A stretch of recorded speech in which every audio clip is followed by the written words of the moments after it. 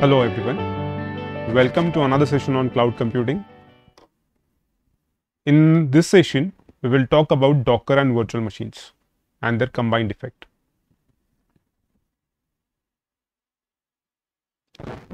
In previous session, we have discussed about how the containers are helping in deployment and shipping of the application, how they are making it convenient to migrate from one production environment to the second production environment.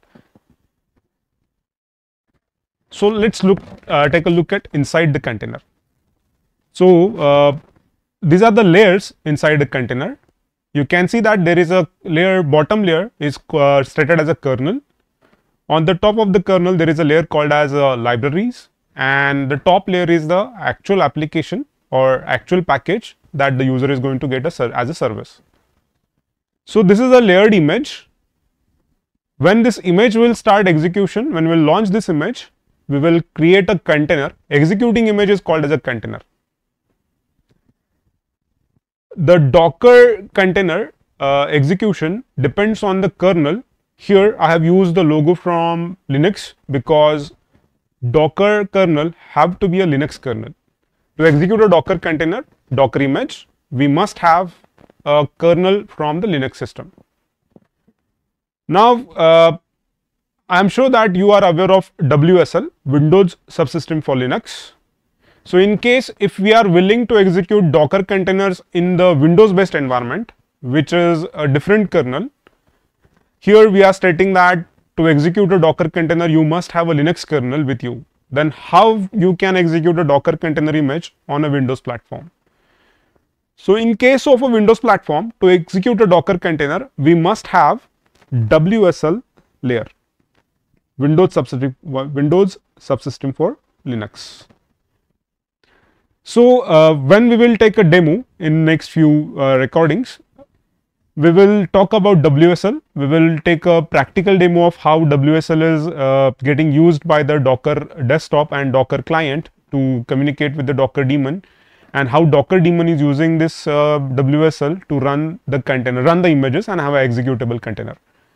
So when we will start a demo, we will resume this point of WSL in the Windows platform. If you are using a Linux computer, like a Ubuntu or a Fedora or a CentOS or any other Linux flavor, or if you are using a Mac based operating system, then you have access to the Linux kernel, and this extra WSL layer is not required.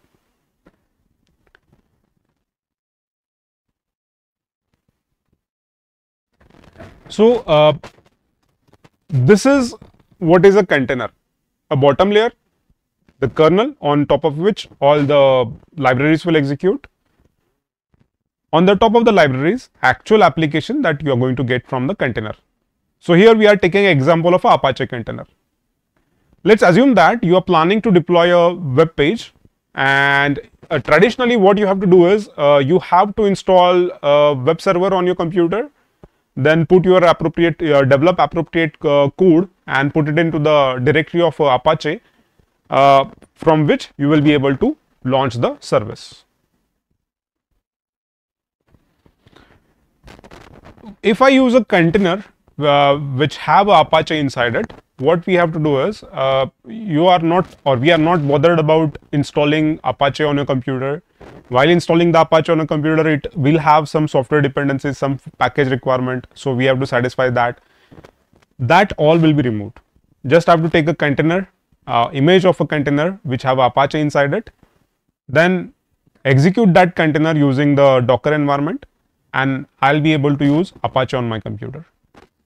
By putting all the appropriate files into the directory of Apache, HTTP directory of Apache, we will have a web page running in the website HTTP port. All the headache of deploying, configuring and managing the libraries and Apache server is been removed. You have to just take a container, take an image, put your code inside the image and launch the container. That's it, the job is done. Now let's say initially you have some few hundreds of clients, few hundreds of users who are hitting your web page. What if the number of users using your web page has increased and you are getting a slow response, or you are getting a performance degradation from the container? What we can do is we can launch multiple containers and then divert the traffic for different containers. So this is a diagram. What it is showing is on the hardware we have some operating system, and on the top of the operating system we have created multiple copies of the same container. Now all the incoming requests will be distributed among these containers. Earlier we had only one container which was supporting all the incoming requests. As the requirement of a page or as the page hit has increased, depending on how much load we have or how much incoming requests are coming, we can decide how many containers we need to launch and simply divert the new incoming request to the freshly launched containers. This is how we can achieve load balancing using containers. What if we put virtual machines and containers together? So this diagram is showing us we have a hardware. On the top of the hardware we have a virtual technology like a virtual machine monitor, and using this bare metal virtual technology we have created two virtual machines on the hardware, namely say virtual machine 1 and virtual machine 2. Let's call it as